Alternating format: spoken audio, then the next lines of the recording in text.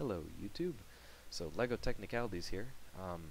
I'd like to apologize first for the amount of static you can hear on my microphone. Can't really find any way to fix that easily. So in any case, this is my SUGV tank, which stands for Small Unmanned Ground Vehicle.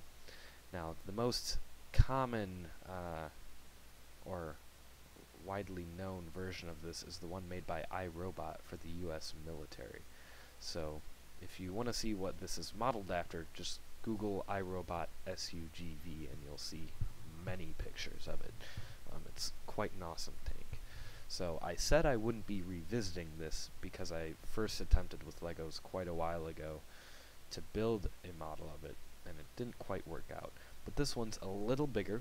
These front treads are no longer triangular, they're actually the same exact size as the back main treads. And the whole thing is much larger than the first model I made, which hardly had enough room for the battery box and 2 motors. But this, well, I wouldn't say much larger. It's a little larger. In any case, there's 2 M motors for driving the treads, 1 motor to drive both left treads, 1 motor to drive both right treads. So these are linked together. There's this single axle which goes all the way through to the motor. There's 2 M motors for flipping the front treads. They have 360 plus degrees of motion, also known as unlimited, so they can just rotate all the way around continuously. Those motors, sadly, are not strong enough to flip the robot, though. So they can't really lift it or flip it. Now they are strong enough to raise these treads and lift them in the air like they really don't care, because they don't. But they're not strong enough to flip the robot. So one solution would be to put in L motors, which is why I have one right here on the side. Now there's certainly enough room lengthwise to put in an L motor. It's only 1 stud longer, but you'll notice it has those bulges on it. So you'd probably be competing with the battery box for space, and I don't think that's I don't know, a competition the battery box can lose just because it has the plug for the IR receiver. I don't think there's enough room for it. Well, maybe there is right in the front here for that plug. Regardless, you'd have to move these gearboxes more towards the center of the robot to make way for these bulges.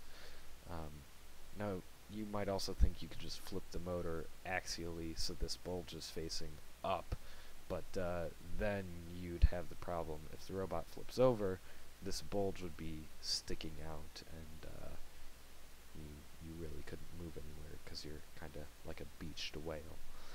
So in any case, there's that problem with it, but you know, they're Legos. What can you expect? I'm just happy that it can lift the treads and move them around, and it's a pretty cool model just in general.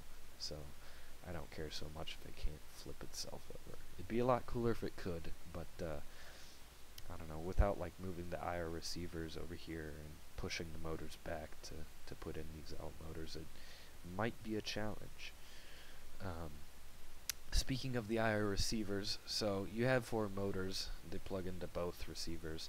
Now one of the receivers has to piggyback off the other because there's only room on this battery box with the motor clearance to plug in 1 receiver. So you can just piggyback the receivers and you won't have a problem. That's pretty much it in terms of the physical specs for the model. Now, this is made in MLCAD, which is Mike's Lego CAD. It's part of the LDraw package. You're currently viewing it in LDView, which is also part of the LDraw package. If you're familiar with MLCAD and you'd like this file, just PM me on YouTube or leave a comment and I'd be more than happy to give you the CAD file. It's quite easy to build this just from the bottom up. So the other program that's a part of the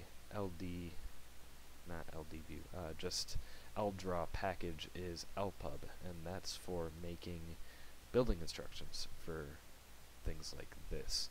Now, I'm not familiar with that program, and I don't know how to use it, so if I do get around to playing with it, I will first be making a set of building instructions for this.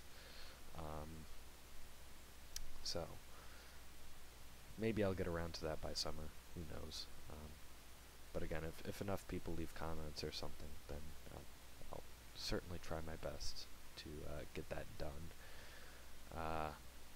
Otherwise, I think model-wise that's about it. Now it does use a lot of these black small tank tread links, so I think Lego has recently gotten better at making more Technic sets that involve these small black treads, and they're a little easier to use. If you don't have enough, you can always go on Bricklink and get some. That's actually where I got, I'd say, about half of mine. If you're not familiar with Bricklink, it's a site for buying and selling new and used Legos. So it's a pretty awesome website.